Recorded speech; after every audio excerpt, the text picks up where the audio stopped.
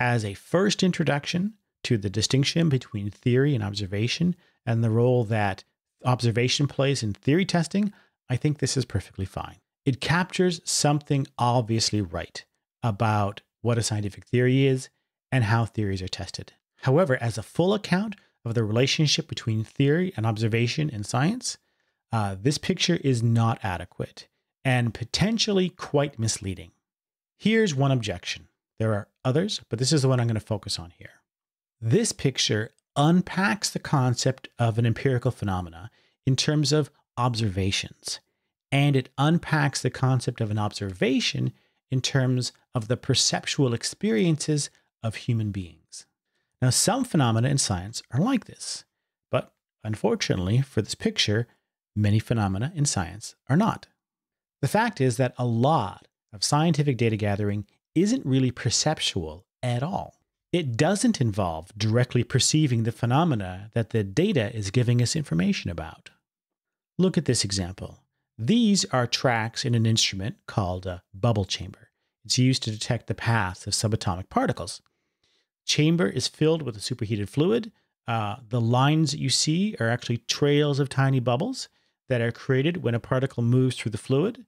You can learn a lot about the properties of the particles by the paths they make. But it's a stretch to say that you're observing the particles, certainly not directly. In fact, what the scientist observes aren't even the bubble trails. What is being directly observed are lines on photographic film. Yet the way this instrument is used, we routinely interpret these lines as empirical data, indicating the presence of subatomic particles of various types. So we're capturing an empirical phenomenon, for sure, but it's only loosely connected to perception. Here's another example. This is a scientist examining brain scans of a patient using fMRI technology. fMRI stands for Functional Magnetic Resonance Image. The colors on the computer screen indicate different levels of electrical activity in different regions of the brain as a patient performs some cognitive task. We use this kind of data all the time to test theories about how brains function. But here's the question. What exactly is the scientist observing? How are these images actually created? Well, it's an extremely complex and indirect process, but here's a sketch. You send brief magnetic pulses into the brain. These pulses cause protons and hemoglobin to emit radio signals. When the magnetic field is relaxed, the radio signals decay, but the rate of decay depends on if the hemoglobin has more oxygen in it or less oxygen in it. Then a computer takes these signals and uses elaborate algorithms to estimate the blood oxygen levels at the regions where the radio signals originated. And then more algorithms are used to correlate oxygen levels with levels of electrical activity and the location of firing neurons. And then all of this information is used to assign the appropriate color to a pixel in a computer-generated image of the brain. So in this process, the sensory experience of the scientist is limited to monitoring the equipment, keeping an eye on the patient, and discriminating the colors in an image.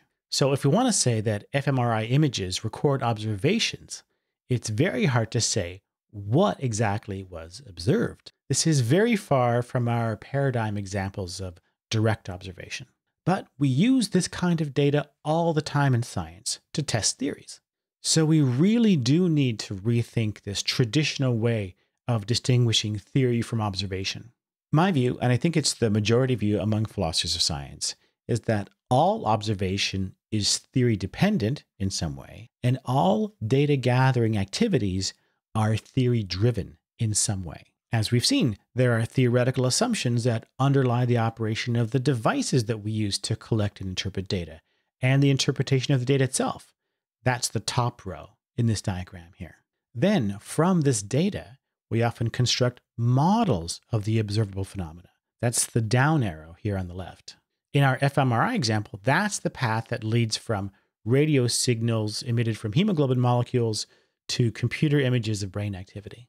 Every stage of this process is informed and guided by different kinds of theories. Interpreting fMRI images as data about brain activity is itself a highly theoretical exercise.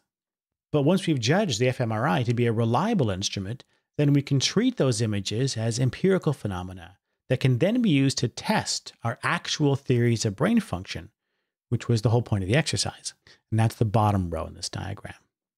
So ultimately, my view is that the concept of theory in science is defined by the various roles that the activity of theorizing plays in asking and answering questions about nature. Once you understand these roles, then you understand what theories are and how they're used. Now, one of these roles is as described at the top of this video. We posit theories to help us explain and understand phenomena that we don't fully understand yet. That is still true. It's just not the only role that theories play in science. The practice of science is a theory-laden exercise from top to bottom. Scientists rely on theories at all stages of the process of scientific inquiry, including the construction and interpretation of empirical phenomena. This admittedly complicates the story that we tell about the role of theory in science, but it's a more accurate story and, I think, a more interesting story.